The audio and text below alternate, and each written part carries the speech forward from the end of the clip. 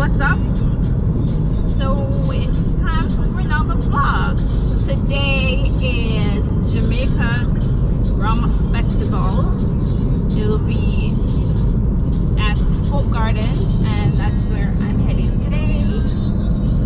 About to have a good time, learning about rums, the different brands, the different processes, tasting rums, enjoying entertainment, the whole work, and you'll be there to see it with me. So stay tuned.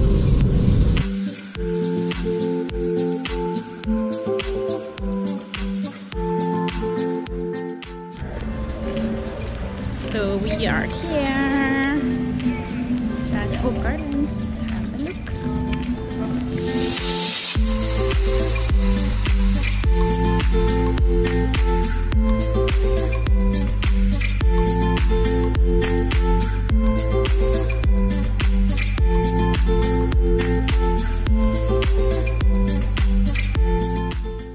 These are canes. There are various types of canes. For those who may not know, this is what rums are made from. This fruit right here. And on entry, they prepared slices of the cane for sampling.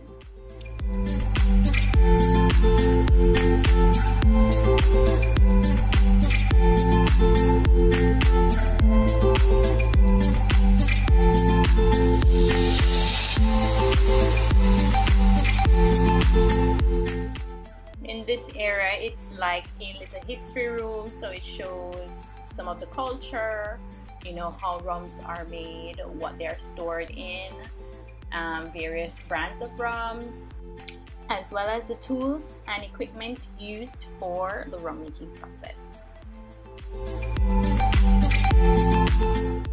So we have here a bagasse. These are byproducts of the cane. It's like the trash that can also be used to make furniture. Another byproduct from the cane is molasses. This can be used for baking, cooking, and other stuff, and wet sugar.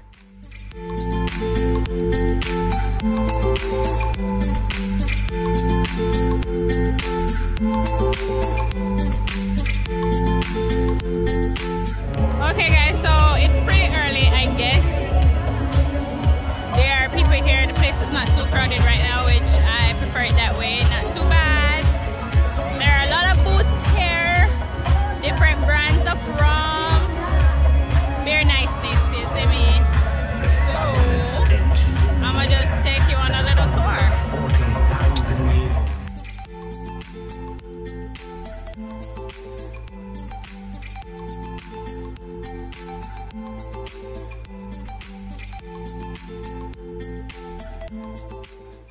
This was one of the cool booths where they had dominoes. You could play dominoes. I'm not sure if they were having a competition or it was just for leisure.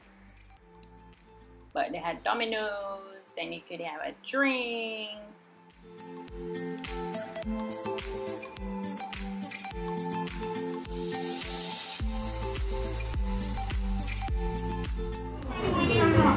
No, you're the one that's aging. It's better you drink it. Alright guys, so before we start tasting the rums, I'm going to tell you about the shape of our premium rum bottles, alright? So listen up guys.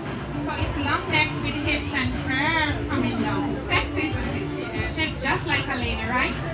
So wherever you guys travel in this world and you see an African bottle shaped like a lady, it has to be one of our premium rums.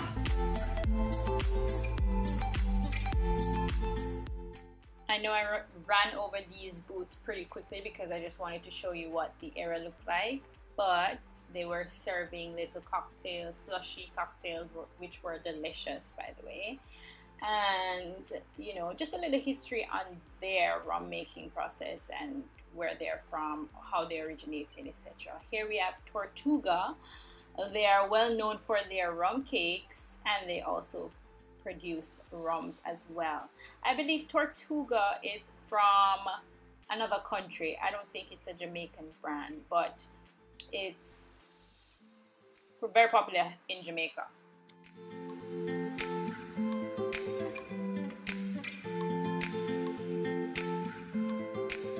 Imagine if you'd made it in Jamaica. They would have went, run! Or even that with a bump. Imagine, that would have been history. You would have seen all these English guys going, whoa, this is a nice bomber. I mean, just imagine if it was made in Jamaica. I've always wondered. So yes, Mai Tai, Aurora, 5 ingredients, but the main ingredients is the Jamaica Ray 57-year-old. It gives it flavor, complexity, some body inside there. So during this session here, unfortunately, I don't remember this guy's name, but he's a mixologist. He's Jamaican, but obviously based on his accent, you can tell he travels a lot or lives elsewhere. He was just, you know, informing us about the different cocktails, how they originated, you know, why they pair these ingredients with each other, and etc., etc., you know, the whole works. This is my cup of tea right here. Because the punch itself is not a Jamaican thing, although we like to claim it. It's actually, the word is actually Hindi. Hindi. Anyone speak Hindi here? No one speaks Hindi? This guy right here has a real sense of humor. He made the class really fun because we had a lot of jokes. So now the word 5 in Hindi is punch. Punch. And the original punch from India had 5 ingredients. It had a spirit, it had lemon, it had spice, it had sugar, and it had water. 5 ingredients of the punch. And that came over to England when they were drinking punches in punch houses. And of course some of the English when they came and raped and pillaged this land. And then it started to rain, but that didn't stop or dampen anyone's mood because the show must go on.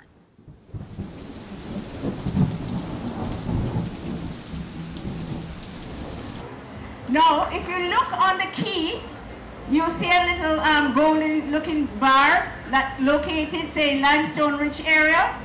Keep that in your mind and you'll see why it is important later on. One of the beauties about Appleton Estate is that we have a story to tell. We have genuine provenance. A lot of the other rum producers make up stories because they really don't have anything to talk about. But we are located in the heart of Jamaica, in this beautiful location where you have karst hills which are made of limestone, and you actually have water flowing through those hills in membranes coming from Trelawney all the way over to St. Elizabeth. Now those hills surround that beautiful valley which is known as the Nassau Valley, and what you see in that valley is sugarcane. We grow over 4,000 hectares of sugarcane. How many persons have been to Appleton Estate? Oh, good. So you know that beautiful look when you come down the hill. It looks like paradise, doesn't it? You can't believe that there's a part of Jamaica that really looks like that. Yellow in color.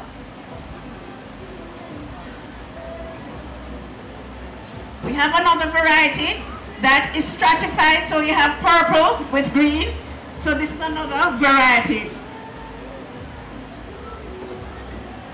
Can anyone say what they notice about our sugar cane in comparison to the sugar cane that you buy on the road and eat? It's much smaller, right?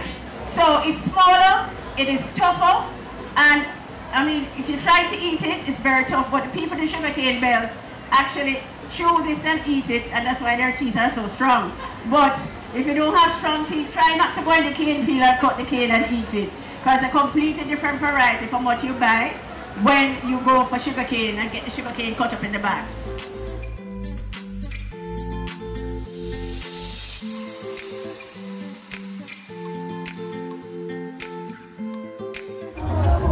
Hey guys, so it's more than most of the day out of the event. I've been working, however, I've been having a lot of fun on the side. I've been trying to get footage for you guys to see.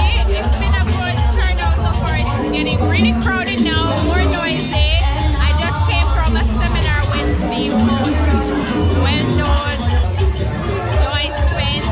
I look up to her so much because she's the first female master mixologist for Appleton Estate. She is responsible for ensuring that we are producing the best quality of our rum. So now I'm enjoying some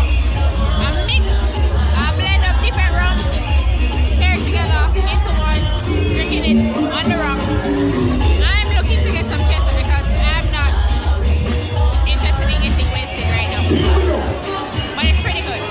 And it's been a good event so far. This is like the turn up session though. So, yeah. Thanks for staying with me through the whole thing. Everybody's looking at me and it's getting real weird, but whatever, who cares? I'll see you in a bit. Let's go. Yeah, so stay tuned.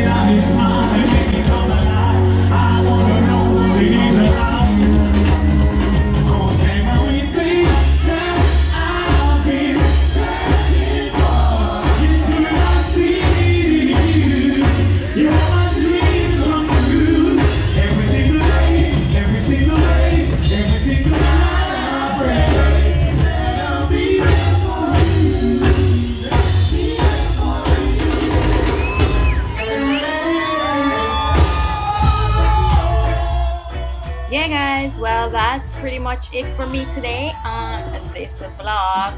The show pretty much ended with a few more performances, and thank you so much for watching and staying with me. If you did enjoy this video, please give it a thumbs up and remember to subscribe to be a part of the Nicolina Diabo family. Thank you, bye!